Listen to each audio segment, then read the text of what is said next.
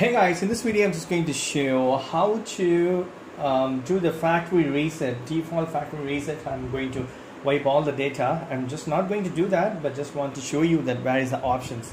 So you need to go to the settings, come to settings, come down at the bottom, see this initialization. Sometimes, right, if you your PS4 is hanged, or if you want to upload the new software or firmware, you can do that.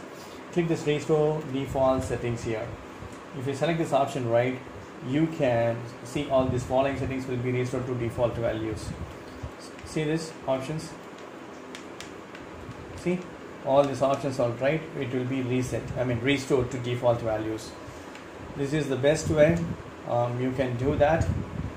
That's it. Hope this video is very much helpful. Thank you so much for watching my video. Please put comments and feedbacks in my video form. Thank you. Bye.